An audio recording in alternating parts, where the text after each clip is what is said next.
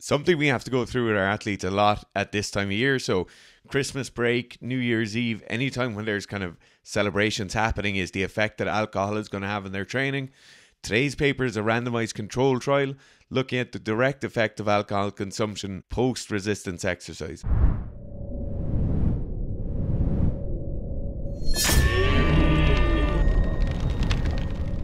So this week's paper is coming from the United States. The title of the paper is Effect of Acute Alcohol Ingestion on Resistance Exercise-Induced mTORC1 Signaling in Human Muscle. So what we had was 10 men, 9 women involved in an interventional trial where they did the Smith machine squats, so 1 bout of acute resistance exercise training, and in 28 days again we had another acute bout of exercise training. So we'd randomly assigned groups. They were given alcohol ingestion after they did the Smith machine squats. So the session they did during the Smith machine was just 6x10 on the Smith machine. They were assisted for the reps if they couldn't complete all the reps at 6x10.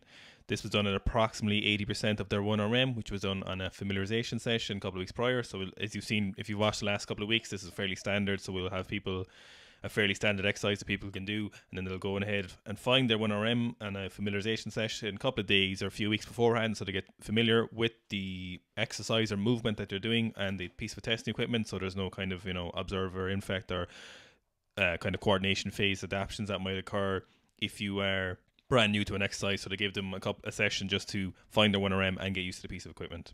So the protocol was 20 minutes post-exercise. They were given either alcohol or placebo, and this was matched to their kilograms, or grams of alcohol per kilogram of body weight. Measurements taken in this case was from the vastus lateralis. It was basically the outside of the quad. So there was kind of 3 proteins analyzed. There was the mTOR, or specifically in this case, what we're concerned about for muscle protein synthesis would be mTORC1, which is mammalian or mechanistic target of rapamycin complex 1. Then we had S6K1, which is S6 kinase 1, which is just a kinase basically. And then we had 4E-BP1, which is like a regulatory protein. 4E-BP1 and S6K1 are just kind of downstream of mTORC1, so they're kind of related. S6K1 would be fairly well established in terms of some of its understanding or its mechanisms of action, whereas 4E-BP1 is not fully well understood, so I imagine that's why they selected it. These 3 are analysed from the vastus lateralis muscle biopsy after the 2 sessions. For the results section then, the 3 proteins analysed were mTOR, in particular mTORC1, S6K1 and 4E-BP1.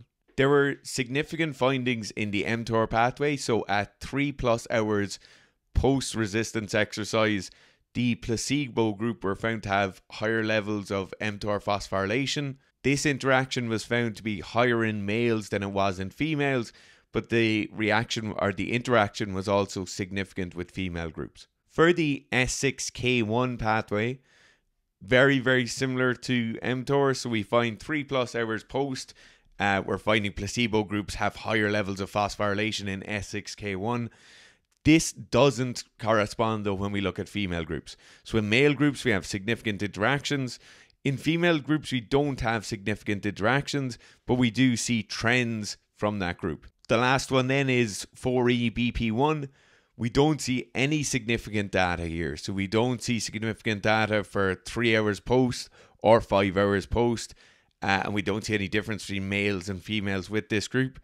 But there definitely is some significant findings in the mTOR group and in the S6K1 group. In short, what we got from that study was alcohol is bad for gains.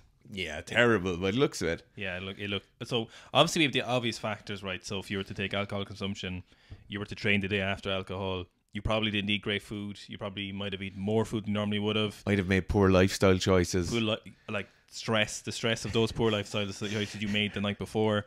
Like heightened levels of anxiety. The training the day after would be terrible usually, so it's not going to be productive. But then there's often that kind of question mark around alcohol is, does it actually impact your gains? Like, is there biochemical, results from alcohol? Like, does it impact them negatively? And I think this one kind of answered the question fairly well. Obviously you can go a lot more in depth, but it's a very good, it's a decent kind of point, because people do ask us a lot, like a one-to-one clients or Q&As and stuff. When we do them, people ask, is it okay? Do I drink? Does Fitz drink? Do you drink before training, or like do you drink after training? Yeah. Is there any problem? Like, how much can I drink before it causes an issue?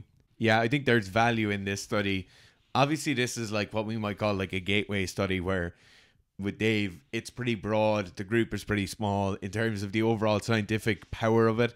It's not huge, but it's still pretty rigorous. The other kind of valuable piece of this is that it looked at different timestamps, right? So 3 hours post, 5 hours post, and the thing, like the main takeaway I'd have here is the 3 hours post is where all the significant interactions happened.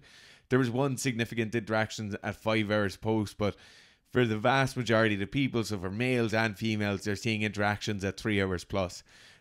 What that kind of points me towards will be if we have athletes who are saying, okay, for these next 2 or 3 days, I'm at a wedding or I have I'm going to be out on New Year's Eve. Then if it's like a muscular hypertrophy session or even if it's like a general strength training session, they should be spreading that out from alcohol consumption as much as they can. And looking at those kind of trying to limit those direct influence on the muscle protein synthesis signaling as possible. So if mTOR, you might have heard of it like randomly. You might have heard it from people who talk about, what do they call it? Life extension. Nerds. No, what do they call that thing? Longevity. Longevity. People talk about like inhibiting mTOR or just eating enough protein to have enough mTOR to maintain your muscle mass or whatever. People trying to live as long as possible or whatever. So mTOR1 is usually the one that's involved in anabolic process the most, or what we're concerned about. So they've done studies like in rats where they've inhibited mTOR1 from its action, and basically there was no muscle protein synthesis. So it's a fairly well established that it's fairly, while you can say, for example, in studies like this, you can say it conclusively inhibits your gains. It's very, very likely, you can infer from this, that you can go step one. If it stops in rats, if I do this long term, it's probably going to stop the gains. So I know they've only done one acute session here, for example.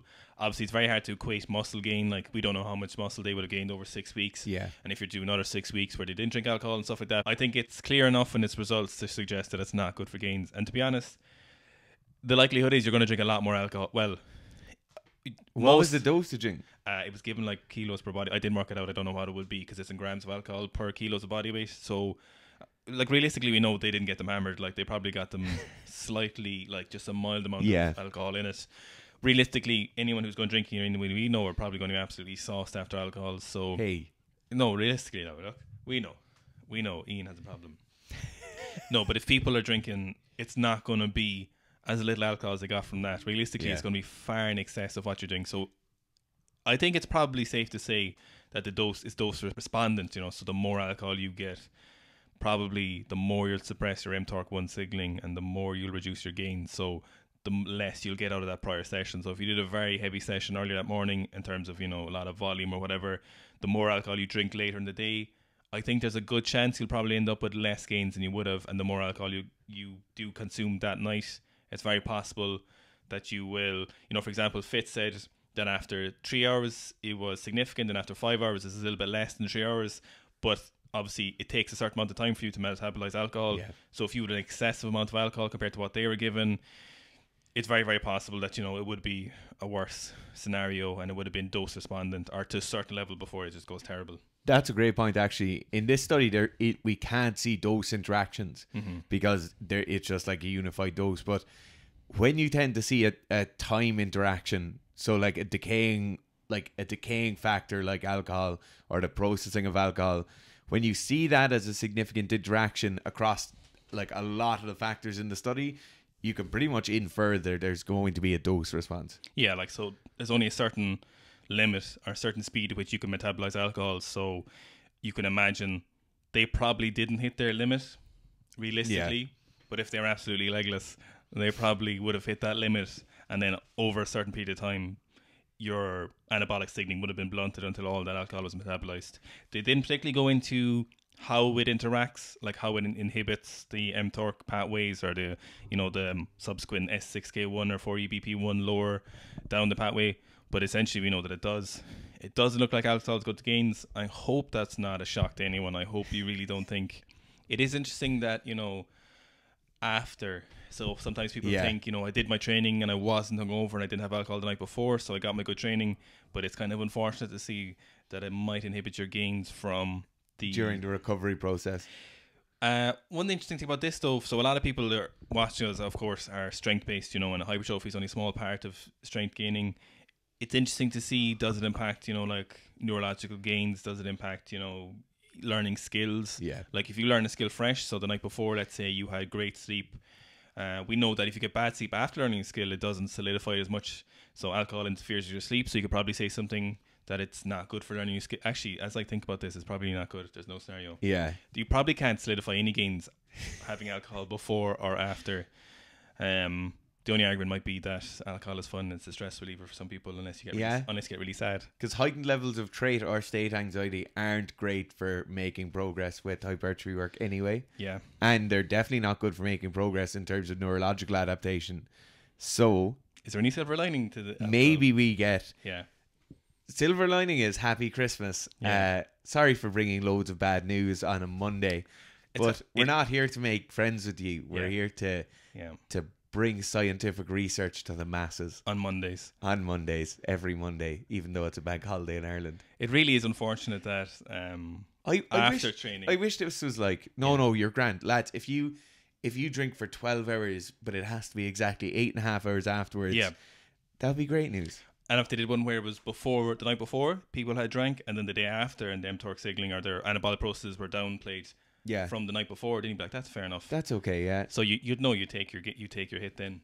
But that might be a better scenario. Maybe we should just go and cherry pick a paper that has better news for people. Yeah. So maybe just train the night after you go drinking, so get absolutely legless and then go training. If you want to see more videos like this, just go and look at our YouTube page. We have probably around 100 videos similar enough to this. We also have some blog style stuff of how we run the business. If you want to look into our coaching, our programs, just go to seekstrength.com and you can see them there in the store. If you want to listen to us talk, we have the Seek Strength podcast, which has been actually kind of a thing we've been running longer than YouTube. So there's about 80 odd plus episodes of the Seek Strength podcast. So not all of them are training based. Some of them recently, the last couple of episodes of Shit Talk, where we just talk nonsense or talk about random things. So if you're looking for something to listen to that's not related to training, check out the Shit Talk, or check out our main episodes during the week, which comes out like Wednesdays and Thursdays. Yep. We have all kinds of guests, and mostly us.